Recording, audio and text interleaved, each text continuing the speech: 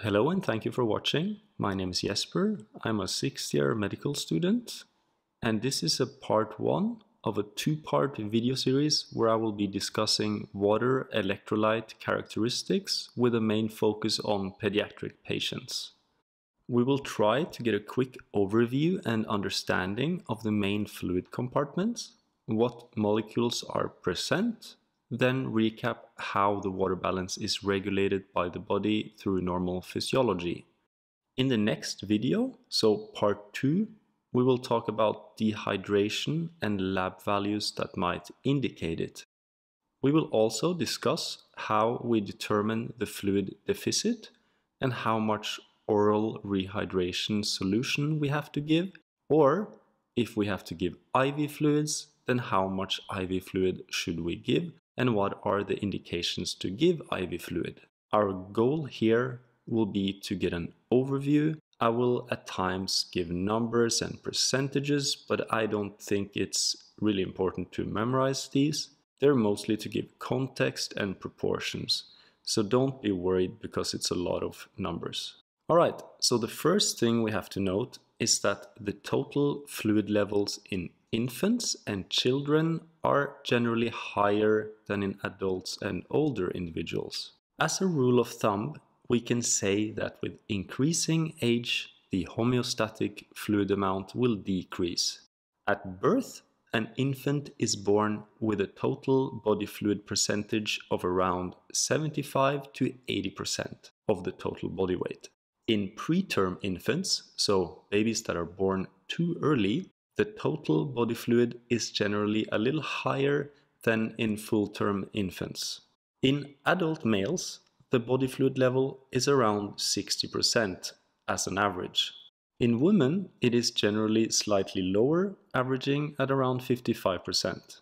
So already some numbers and percentages here, but in essence, we just said that infants are born with higher fluid percentages, and it gradually decreases with age. When we talk about water compartments in the body, we separate it into 2 main compartments: the intracellular fluid volume and the extracellular fluid volume. The intracellular fluid compartment is the fluid that are contained within cells. It houses around 40% of the body weight for both infants and adults, and this number remains generally constant with increasing age. So in both infants and adults, the intracellular fluid compartment houses around 40% of the body weight, and this number remains constant.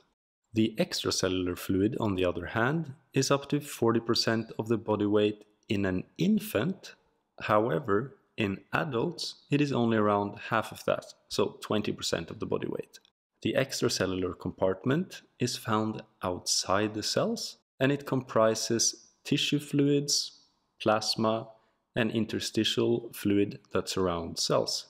With increasing age, it proportionally decreases in comparison to the intracellular fluid. So in general, we could say that the intracellular compartment houses the most of the fluid volume. However, in newborns, the extracellular fluid amount is higher than it is in adults and therefore decreases gradually with age. Now let's talk about some of the molecules that are present inside the intracellular versus the extracellular compartments. Let's start with the intracellular fluid.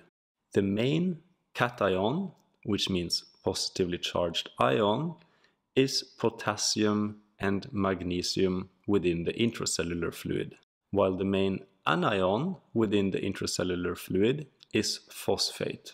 Anion means negatively charged ion. The intracellular fluid also contains more proteins.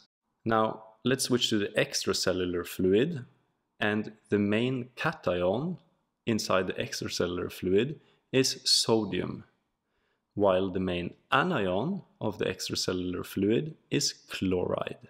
Now let's move on to physiology. Our kidneys play an important role in the regulation of our water balance, as well as osmolality and blood pressure regulation.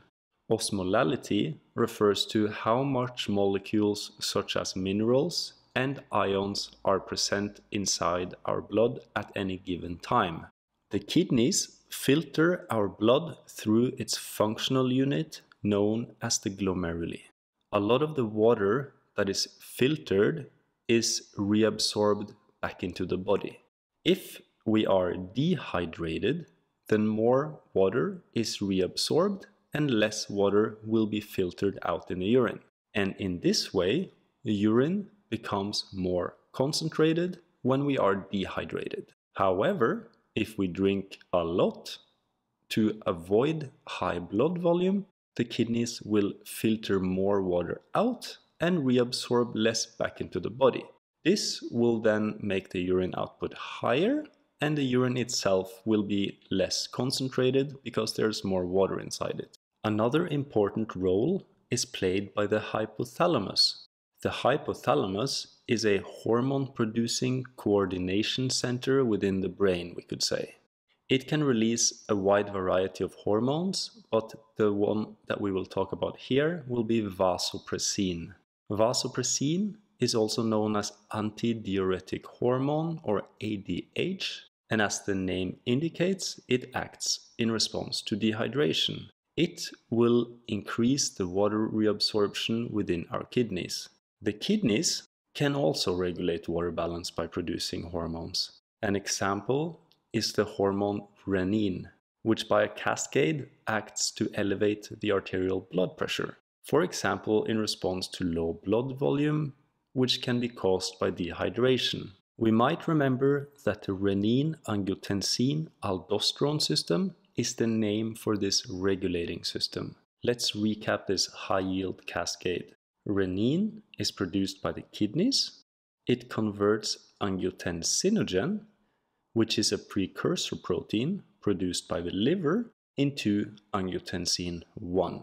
Then angiotensin 1 is converted into angiotensin 2 by an enzyme called the ACE enzyme produced by the lungs. ACE stands for angiotensin converting enzyme, and as we said, the role is for it to convert angiotensin 1 into angiotensin 2. And now angiotensin 2 is a potent vasoconstrictor, meaning it acts to constrict the vessel lumen to then raise the blood pressure within the vessels. It also increases the potassium excretion and water retention. It even tells the adrenal glands to release another hormone called aldosterone, which then further potentiates salt and water reabsorption in the kidney, increasing the blood pressure and the blood volume further. So we can see that this renin, angiotensin, aldosterone system really works to increase the blood pressure and the blood volume. As we see, the water balance is complex and it's regulated by many organs. Now we mentioned the kidneys, the liver, the hypothalamus, and the adrenal glands. There's of course more mechanisms, but I think we have a general idea for now. That was it for part 1 of this video, this introduction. Now watch part 2 next, and there we will discuss dehydration and fluid replacement therapy. Thank you for watching.